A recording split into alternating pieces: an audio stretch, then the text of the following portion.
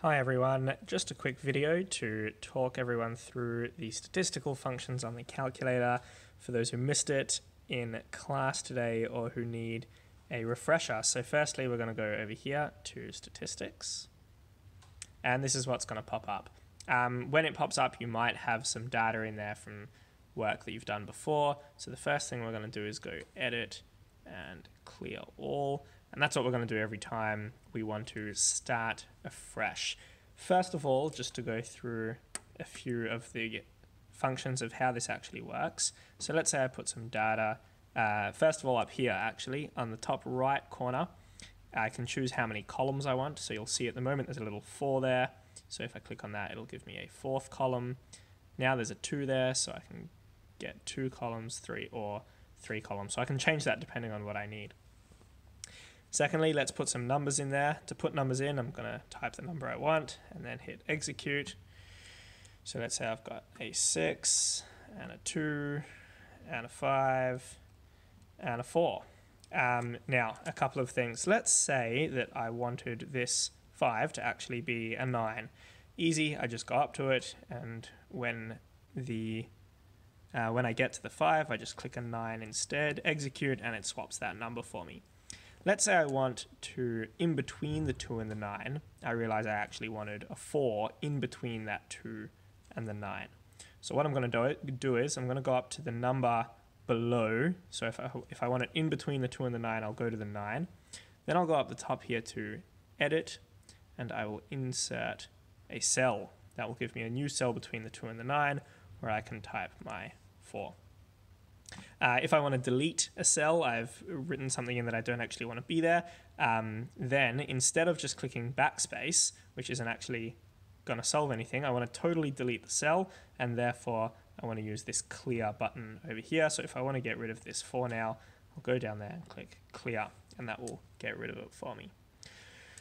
Okay, let's talk about how we can actually use this to answer questions for us. So let's say that these scores here that I'm putting in, 6, 2, 9, 4, I'll give it a 5, and a 3, and an 8, and maybe another 3, another couple of 3s. There we go. So I've got 8 scores there. These numbers could be anything you like. Let's say we want to know how many kilometers away from the school everyone in the class lives, and these are all the answers. Now, to get the useful information, I'm going to go up the top here and click Calc. Now in this course in Year 11, like I said at the beginning, we're only ever dealing with univariate data. So this one variable at the top is the only one that we're ever going to use in Year 11. So I'm going to click one variable, X list. So if you remember our notation, X is what I call each score is another X value. So I want to make sure that my X list, what it says over here is the list that I have written all my scores in. So if we just have a look, I've written all my scores in list 1. Let's jump back into that now. So X list is list 1.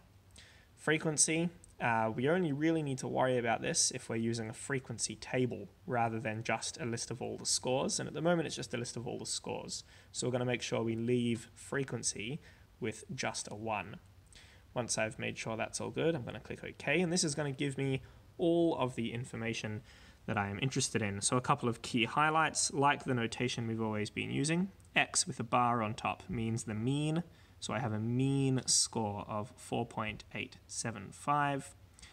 This one here, the Greek lowercase letter sigma, is the standard deviation. So I've got a standard deviation of 2.421. This one here, as I mentioned in class, is something that we don't really need to worry about, but just so that you're aware, it's like a different type of standard deviation that's just a little bit higher that we don't really need to worry about unless you are doing population statistics. But for this course, we don't really need to worry about that one.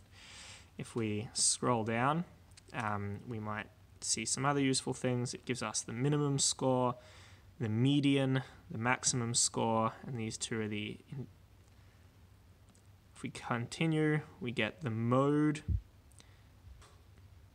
And so all of the useful information that we could possibly want is in that table. Okay, let's quickly talk about, let's say instead of just a list of all the scores, I had a frequency table. So this is like the example that we did in class on Wednesday with the number of siblings that everyone has. So let's say we could have 0 siblings, 1 sibling, 2 siblings, 3 siblings, 4 siblings, or 5 siblings. Now I know there were more, but just to demonstrate, we'll leave it at those. Now let's say there was 1 person with 0, 3 people with 1, 6 people with 2 siblings, 7 people with 3 siblings, 4 people with 4 siblings, and 1 person with 5 siblings, let's just say. So what I've got here is in list 1, I have all my scores, and in list 2, I have all my frequencies. So now I'm going to do the exact same thing as before, calc. I'm still only using one variable. My variable is how many siblings everyone has. So I'll click one variable. The difference here is that I now, because I have a frequency table, need to worry about this thing over here. So I'm going to go into this drop-down menu, and I'm going to let my calculator know that I've written my frequencies in my second column, in the list 2 column. That's all I need to do. Click OK. And again, it gives me all the useful information I could want. So the mean is 2.591. The standard deviation is 1.193. The median is 3. The mode is 3, etc. It is all in there. Let me know if you have any questions or if there's anything that any of the practice questions ask you to do that I have not properly explained there. Just to finish off with, we'll go edit, clear all.